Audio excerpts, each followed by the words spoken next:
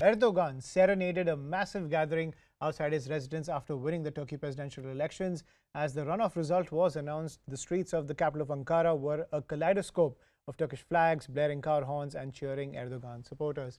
Erdogan has defeated his opponent and returned to office for a third term, a record of 20+ years as president. With almost all of the votes counted, Erdogan received over 50% of the votes in the second round of polls. In his victory speech, he spoke of massive inflation rates. It is important to note that experts have called this month-long campaign in Turkey as one of the most bitterly fought election campaigns in the country's recent history. Now we have a real resentful youth. I look at the people around me who were supporting the opposition and all of them are resentful. We forgot about the spring in this country. We have to make our own spring because the people seem to be happy with winter. There's nothing to do. I think it was an unjust election because the country is in a bad situation. I pray to God that He is going to be good for everyone. We had a different candidate in our hearts, someone who could really lead this country, but it didn't work out. Let's hope for the best.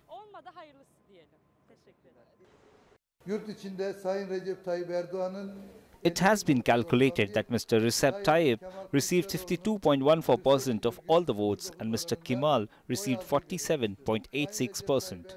It has been determined that the results will not change even if the 809,000, the 0.20% of the votes which have not been entered into the system yet, go to one of the candidates as a whole. As a result of the initial results, we confirm that Mr. Recep was elected as the President of the Republic of Turkey.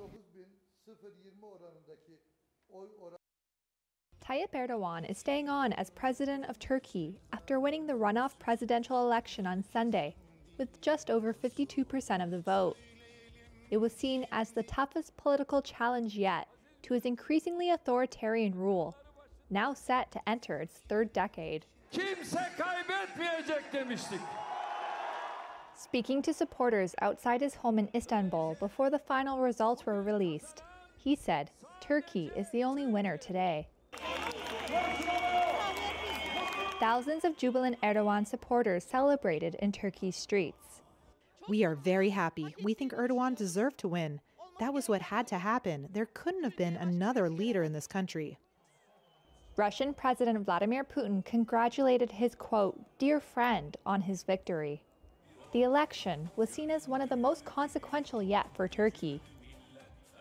The opposition believed it had a strong chance of unseating Erdogan after his popularity was hit by a cost of living crisis.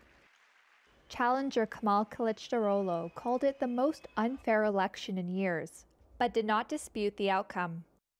Erdogan, who is the head of the Islamist-rooted AK party, appealed to voters with nationalist and conservative rhetoric. His record includes having redrawn domestic, economic, security, and foreign policy in the NATO member country of 85 million people. The prospect of 5 more years of his rule is a major blow to opponents who accuse him of undermining democracy as he has amassed even more power, a charge he denies.